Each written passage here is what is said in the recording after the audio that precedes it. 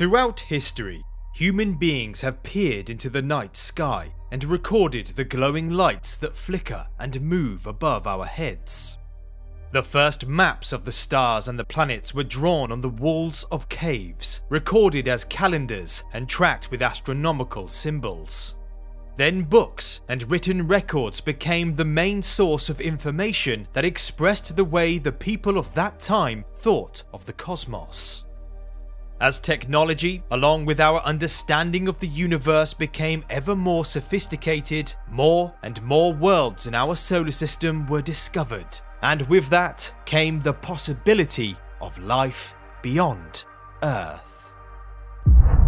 On the face of it, the galaxy looks to be eerily silent. We have not detected any signs of life as of yet. However, the search for life beyond Earth is really only just getting started. Even within our solar system, it is now thought to be a possibility that life could have independently sprouted up in a few different places. You're watching V101 Space. My name's Rob, and if you enjoy my videos, then remember to subscribe and tap the notification bell to never miss an upload. Orbiting the magnificent gas giant planet, Jupiter, is the mysterious icy moon Europa, a seemingly frozen world about the same size as our moon. With a surface temperature of about -160 degrees Celsius and a location that means it has to withstand a relentless pummeling of radiation, at first sight it would be easy to think of Europa as a barren ball of ice. But despite the harsh conditions it exists within, this fractured moon is one of the most promising places to search for alien life. So how could life survive on such an extreme moon? And if it does exist, what might it look like? Many spacecraft have passed by Europa during their missions, but it was NASA's Galileo spacecraft that elevated our understanding of this icy moon to a new level. It discovered the first solid evidence that an enormous ocean exists beneath its surface. An ocean with possibly 2 or 3 times as much water as all of Earth's combined. Arriving at the Jovian system in December 1995 with the aim of exploring Jupiter and its large moons, Galileo passed by Europa multiple times, coming as close as 201 kilometers above its frigid surface. It captured its frozen terrain in incredible detail, allowing us to see close-ups of its cracks, ridges, and jumbled up landscape, but also find intriguing evidence of what might be happening below its crust. Galileo confirmed that Europa was geologically active. Its close-up images revealed the enormous cracks in the moon's surface had separated, and dark, icy material had flowed into the open gaps. As with the spacecraft that came before it, Galileo also found only a handful of impact craters, which are expected to build up over time as the surface is constantly bombarded by meteorites over billions of years, much like our own moon, for example. But Europa is smooth, suggesting that its surface is relatively young and that something had erased any large craters, such as icy volcanic flows. One of the most important measurements made by the Galileo mission, however, showed how Jupiter's magnetic field was disrupted in the space around Europa. This measurement strongly implied that a special type of magnetic field is being created within the icy moon by a deep layer of some electrically conductive fluid.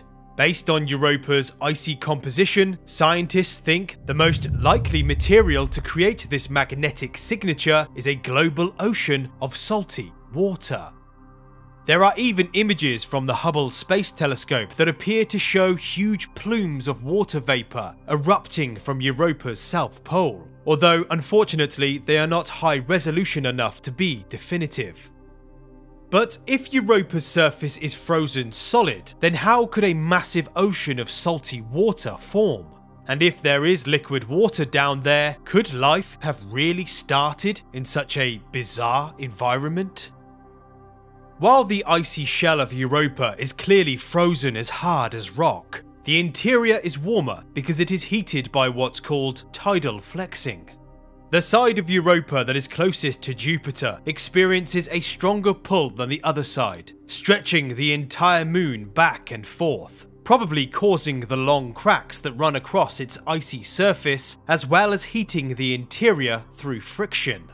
Similar to how repeatedly bending a paperclip generates heat, for example. It is this constant flexing that melts the internal ice and creates Europa's enormous ocean. But is it really possible for life to start on a frigid moon hundreds of millions of kilometers away from the sun? Well, life as we know it seems to have four main requirements: liquid water, certain chemical elements, an energy source, and of course, time. We have already discovered that Europa may have an enormous ocean of liquid water that is protected below its crust. And certain studies of the ocean have suggested that it may have formed just a few 100,000 years after the moon formed, which is estimated to be around 4.5 billion years old, giving life, if it does exist there, plenty of time to get going. But what about the other two requirements? Chemical elements and an energy source. Chemical elements are the building blocks of life as we know it, and they include carbon, hydrogen, nitrogen, oxygen, phosphorus, and sulfur. These elements are common throughout the universe and make up 98% of living matter on Earth by combining to form organic molecules essential to life. Scientists think these elements were likely present during the formation of Europa, and may have even been added to later on when asteroids and comets collided with the icy moon. One good example of chemical elements discovered on Europa was made fairly recently when the James Webb Space Telescope detected large amounts of carbon dioxide on its surface, as can be seen in this incredible infrared image. Europa is shown as blue, while the carbon is white, and it is thought that it likely originated from the ocean below. Then we need an energy source. All life as we know it requires it to survive. Here on Earth, life relies mainly on the sun for energy, such as through photosynthesis. Plants convert sunlight into energy, allowing them to grow, and that energy is then transferred to those who eat the plants. But any life that may exist in the ocean of Europa is hidden below the thick ice. No light can penetrate through it, meaning that a process like photosynthesis couldn't work. Instead, life would have to be powered purely by chemical reactions. And these reactions could come in multiple ways, such as from Jupiter's powerful radiation that is bombarding Europa's surface, or perhaps more likely from the warm rock at the sea floor. As the icy moon orbits around Jupiter, its interior flexes, as we have already discovered. The flexing forces energy into the moon's interior, which then seeps out as heat. The more the moon's interior flexes, the more heat is generated. If Europa's rocky ocean floor is heated by tidal flexing, that process could potentially be supplying energy in the form of available chemical nutrients in hydrothermal vents. And this type of process can be seen here on Earth, where life is abundant. The vents are like bubbling cauldrons of energy, spewing out super hot water that has flowed below the Earth's surface, becoming heated by a layer of molten magma. They erupt with plumes of what looks like smoke bellowing out of a chimney, but within it is a soup of chemicals that certain life can thrive on. The chemicals would be toxic to human beings, but these organisms can convert the chemicals to energy. This process is called chemosynthesis, and is what ultimately powers entire ecosystems around hydrothermal vents found in the deep dark regions of our oceans, the places where the sun's light cannot reach. The vents are the only places on Earth, in fact, where the ultimate source of energy for life is not sunlight, but the Earth itself.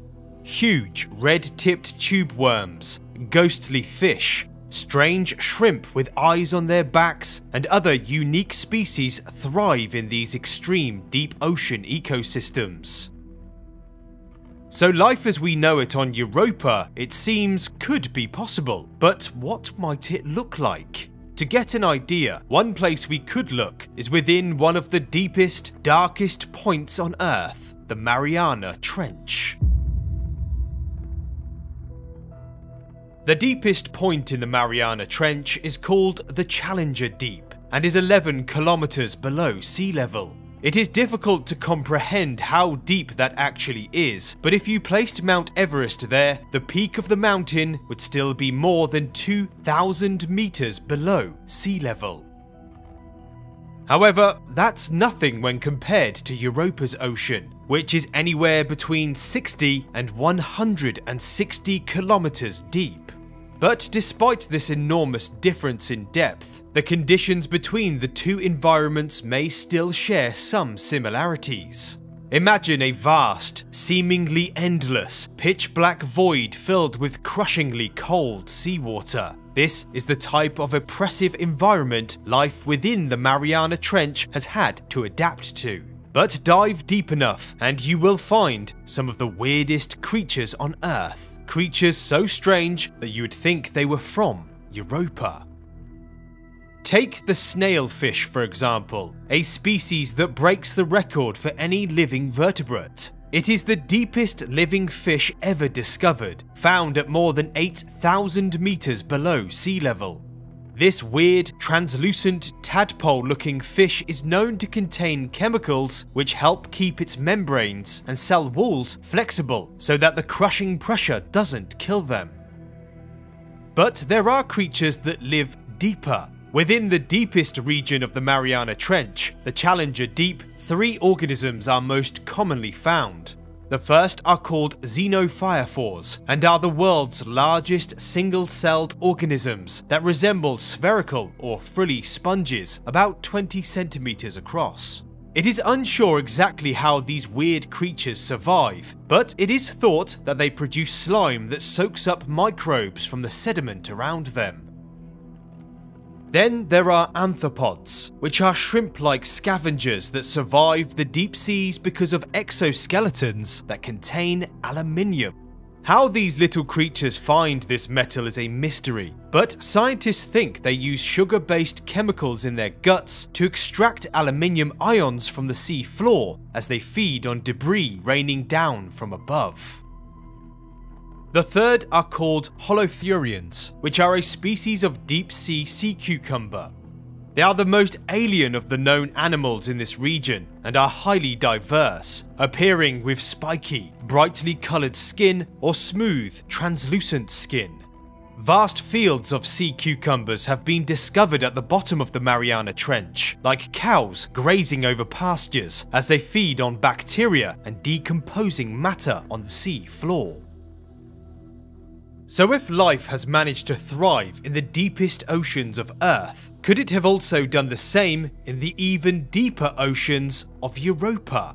Until we send a probe capable of drilling through the thick layer of ice that encases it, we may never know. Europa could be full of alien creatures, or it could be completely barren. However, that burning question may be answered in the next few years, because the European Space Agency, along with NASA, each have 2 separate major missions to Europa. The first, from ESA, is called JUICE, and has already launched in April 2023, arriving in 2031 with a double flyby with the aim of collecting new data on the chemistry of the icy moon. Then we have NASA's Europa Clipper, which is a mission designed to determine once and for all whether this icy moon's ocean is habitable or not. It is scheduled to launch in October 2024, but won't arrive until April 2030. The exciting missions should complement each other, but neither will be able to confirm if aliens exist there, just whether the icy moon has the right conditions to support life as we know it. If we did eventually find some form of life on Europa, it would probably be in the form of microbes, surviving around a hydrothermal vent. But if it can be demonstrated that life formed independently in two places around the same star, regardless of how complex it is, it would then be reasonable to suggest that life springs up fairly easily once the necessary ingredients are present. And one of the first places where we may find those ingredients is the shrouded moon Titan. This is Titan, a moon larger than the planet Mercury that is orbiting the ringed world Saturn. It is a moon that has captivated the imaginations of scientists for decades, because below all that thick cloud, vast seas, lakes, and rivers have been discovered pouring over parts of its frozen surface. This is the only place in the solar system other than Earth where liquid flows across the surface. Titan is a truly mysterious place. Although 4 separate spacecraft have flown by the moon, it still holds many secrets, such as where did its thick atmosphere come from, how did its lakes and seas form, and does it have the potential to harbour life? Large bodies of liquid on Titan had been suspected since the Voyager probes passed by in the early 1980s, but it wasn't until the Cassini spacecraft visited in 2006 that they were actually confirmed. Unlike the oceans of Earth, which are made up of water, it was discovered that the lakes and seas on Titan are made up of liquid methane and ethane.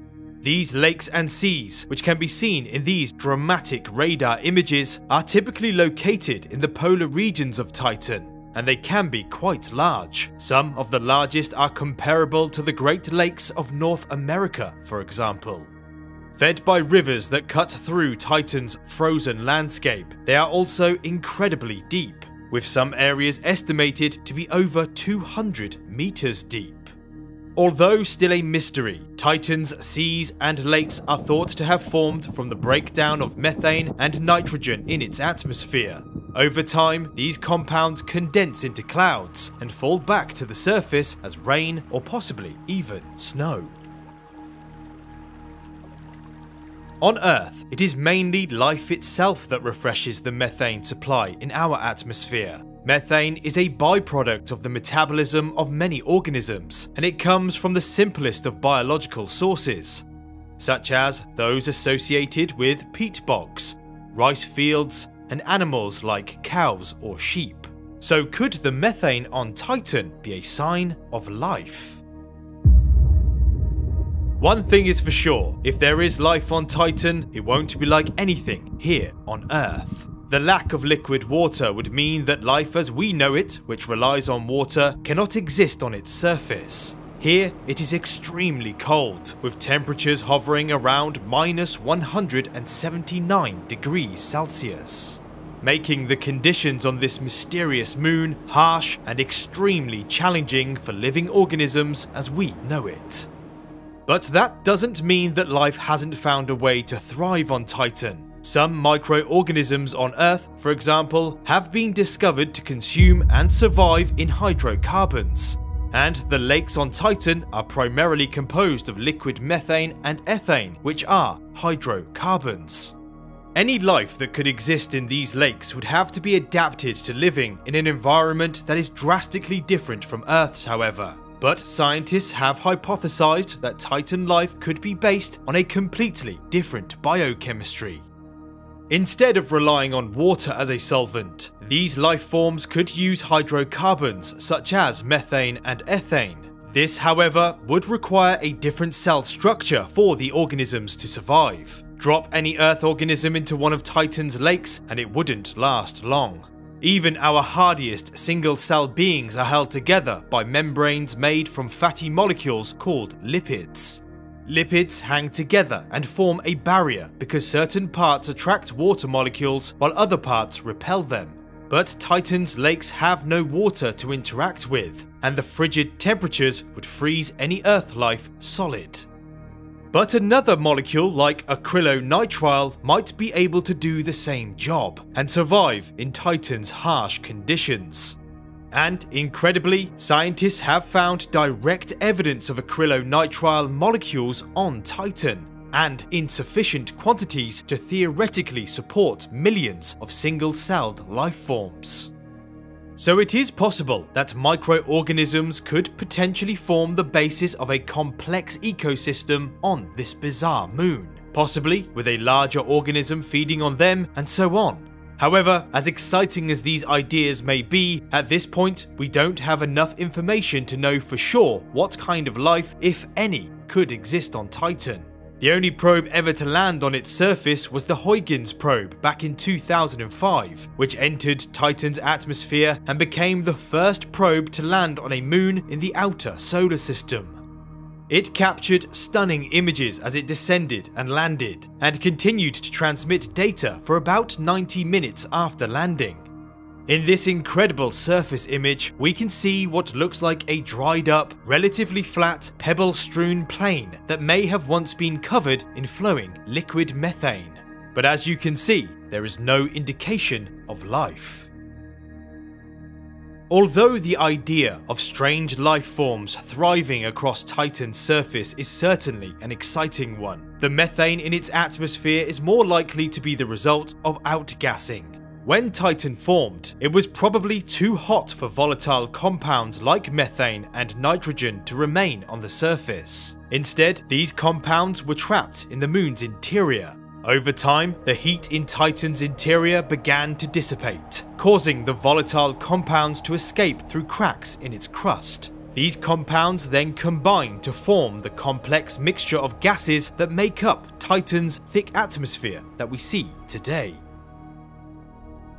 So, if this is the reason for the abundant amounts of methane found in Titan's atmosphere, and not the result of life swimming through its frigid, flowing lakes, then does that mean that this bizarre moon is sterile? Like most of the solar system, as far as we know, unable to harbour life? Well, possibly not. Observations and measurements by the Cassini spacecraft and the Huygens probe suggest that Titan may have a subsurface ocean of liquid water deep beneath the icy crust of the moon. If there is indeed a vast body of water below Titan's crust, it is possible that life could exist within it. Water is a key ingredient for life as we know it, and the ocean could provide a habitat for life forms adapted to the unique conditions of Titan's environment. However, as with the methane lakes above, the conditions in this subsurface ocean would be very different from those on Earth. The ocean would be extremely cold and would likely contain high concentrations of salts and other dissolved substances, which could affect the ability of any potential life forms to survive. So Titan could potentially harbour environments with conditions suitable for life, meaning both life as we know it and life as we don't know it. Although so far there is no evidence of life on Titan, its complex chemistry and unique environments are certain to make it a destination for continued exploration. One of the most exciting future missions is NASA's Dragonfly mission, which will send a rotorcraft lander to explore the surface of the shrouded moon. Dragonfly is scheduled to launch in 2027, and it will arrive at Titan in 2034. The mission will be based on a rotorcraft lander, similar to the successful Ingenuity craft, which has completed more than 50 flights on Mars. Dragonfly will fly to multiple locations on the surface, including dunes, craters, and the equatorial region, where it will investigate the potential for liquid water and the chemical conditions that could support life. As we continue to explore the outer reaches of our solar system, Titan remains a fascinating destination that holds the potential to revolutionize our understanding of the universe. With its methane lakes and seas, along with a secret subsurface ocean, this enigmatic moon is a world unlike any other. But could there be a planet beyond our solar system where life has flourished, and where we might realistically one day be able to visit? Well, it turns out that planet could well be located right next door. A world similar in size to Earth that is orbiting the closest star to the Sun, Proxima Centauri, And although it is likely being bombarded by radiation from its star, it turns out this neighbouring planet could still be a promising place to search for alien life. The star Proxima Centauri is an odd one by any measure. It is part of a triple star system where the two main stars called Alpha Centauri A and B are roughly sun-sized and orbit one another relatively close by. But Proxima Centauri is a small, long-lived, low-mass, cool-in-temperature red dwarf star that is so dim you can only see it with a powerful telescope. It is, however, the closest of the three, at just 4.2 light-years away from the Sun, and it is where at least 3 exoplanets have been spotted, 2 of which are confirmed and 1 of which is located within the habitable zone of the star, the region where it's not too hot or too cold, where liquid water could exist on its surface.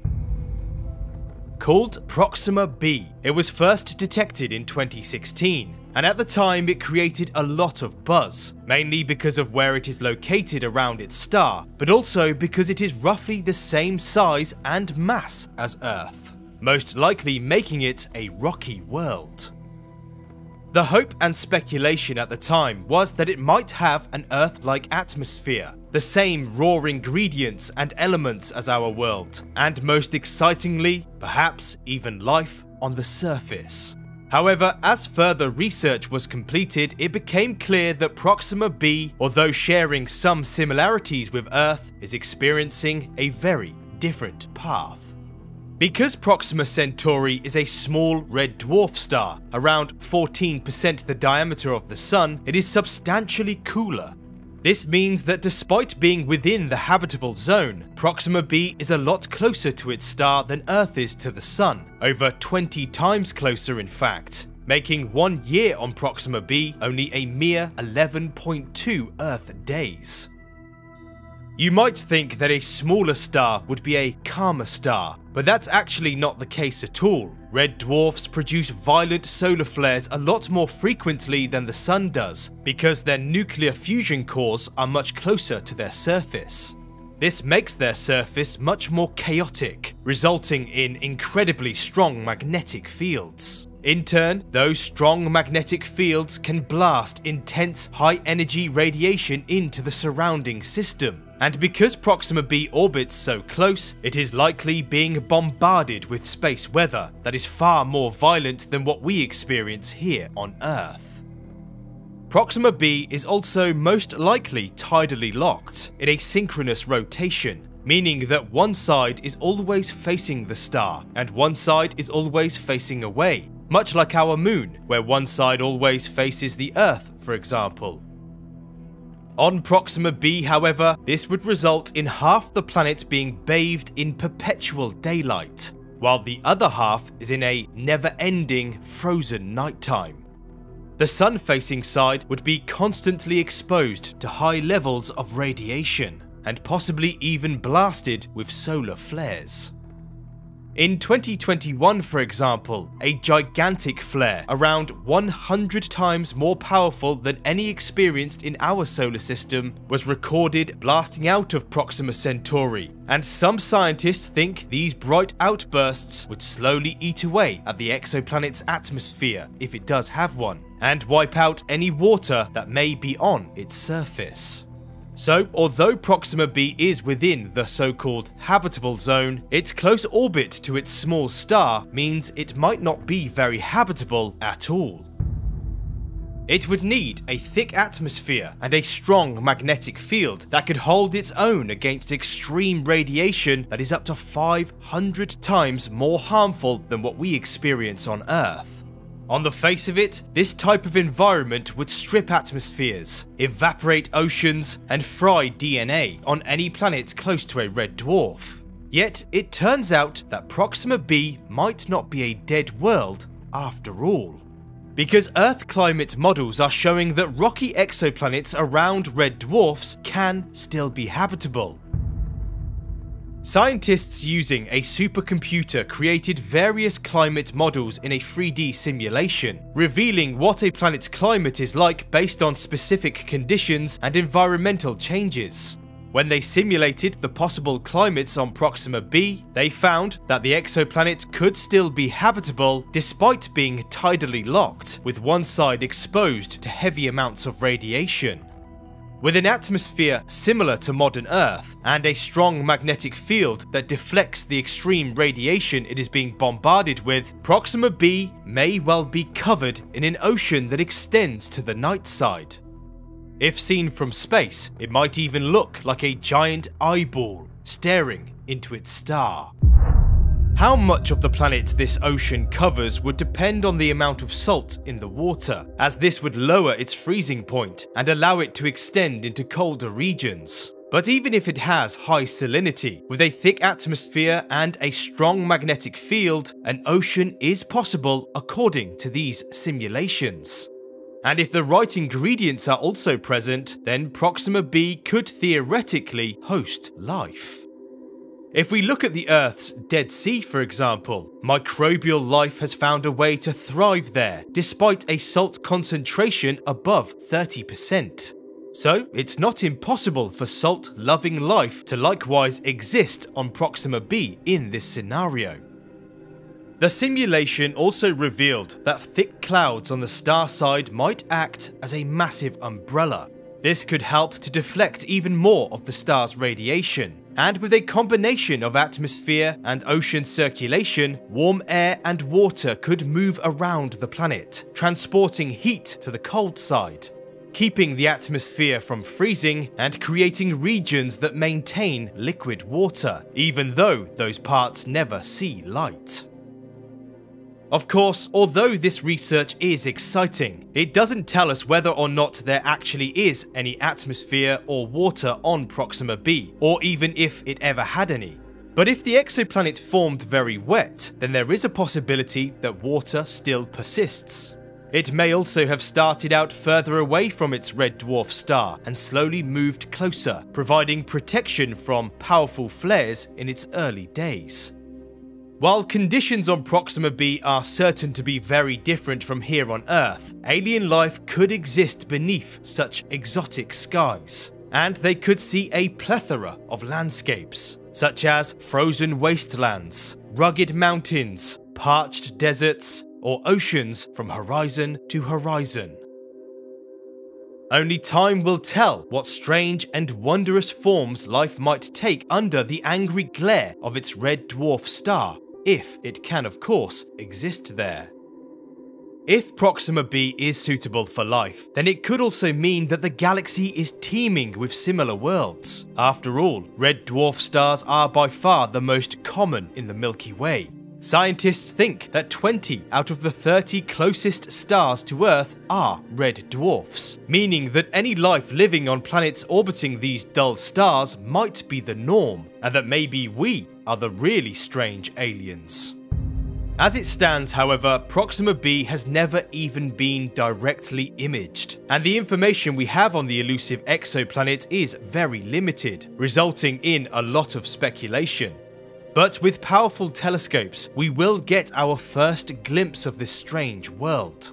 The James Webb Space Telescope might be able to detect an atmosphere, and there are even plans for tiny swarms of laser beam pushed probes to be sent to the Proxima Centauri system, possibly arriving there by 2075, a journey that would take humans aboard a ship several thousands of years to achieve.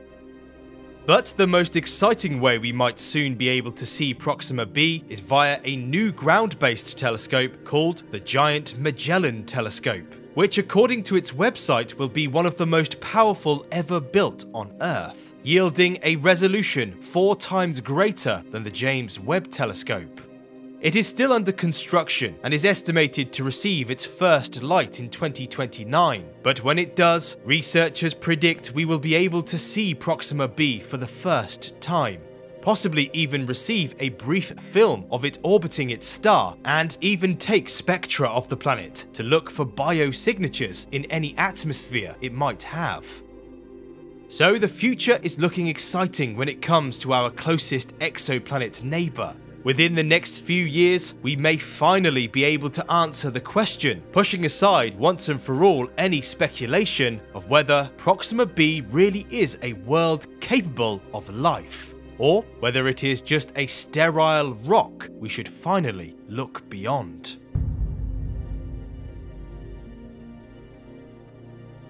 I really hope you enjoyed this video. If you did, then please tap the like button and subscribe. Thank you for watching, and I'll see you next time.